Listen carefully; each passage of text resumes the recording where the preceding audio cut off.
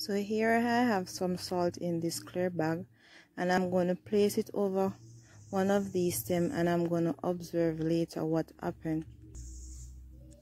So that is the plant with the salt, that with the bag.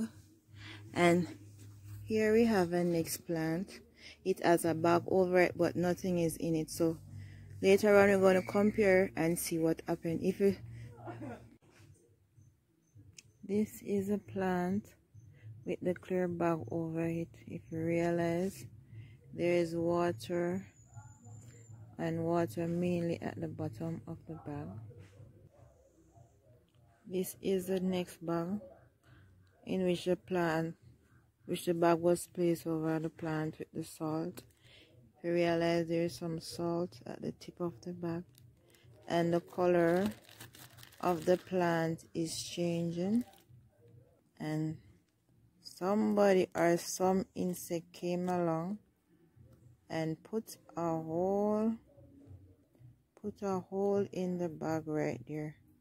For whatever reason, I don't know what they are thinking about.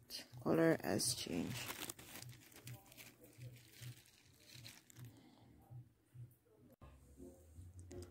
In this bag, we have transpiration taking place. So the plant absorbs water by the roots, and it travels to the xylem vessel to other parts of the plant.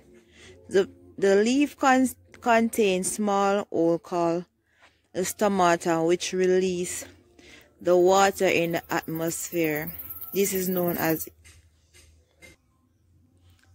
evaporation.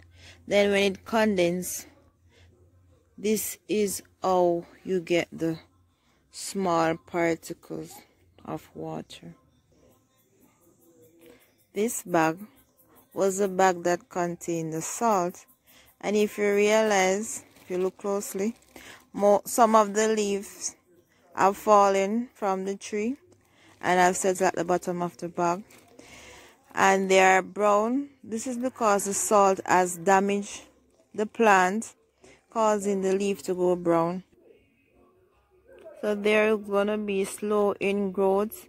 The buds are going to be damaged. The stem will turn brown, die back in the plant,